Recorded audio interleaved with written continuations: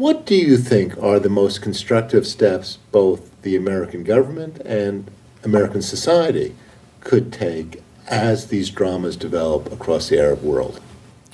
Well, I think we have a lot to fix at home. And by that I mean, in the first instance, our foreign affairs budget.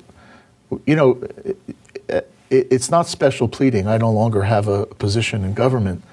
But we don't have enough Arabists in the Middle East. We don't have enough resources to ensure that training in regional studies accompanies every assignment.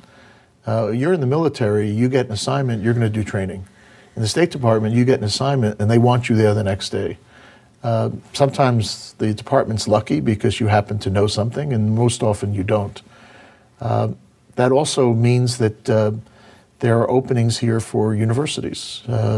Colgate, I understand, is interested in expanding its global programs, and I think it's the perfect time to do that. Hopefully there will be a community that will support that. Just making the community of graduates aware of our interests in this region, but also maybe inducing some of the graduates to actually go into public service for a while and to represent us in the region. So I think at home we have things that we have to fix to get us ready to do what we were not doing as effectively in the past. In the region, I think the most important first step right now is right-sizing our presence and our interests. And I'll give you two examples. When I was the ambassador in Egypt, I had 2,200 people working for me. I didn't need 2,200 people. I didn't want 2,200 people. But we had 19 agencies of government all competing to do what they wanted to do. And we had this huge embassy that in itself became part of the problem. That has to be right-sized.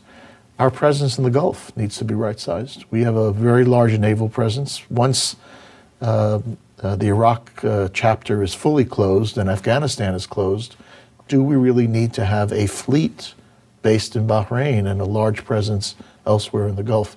So these are big challenges that often get neglected because of the day-to-day crises, but we've got to grapple with them sooner or later.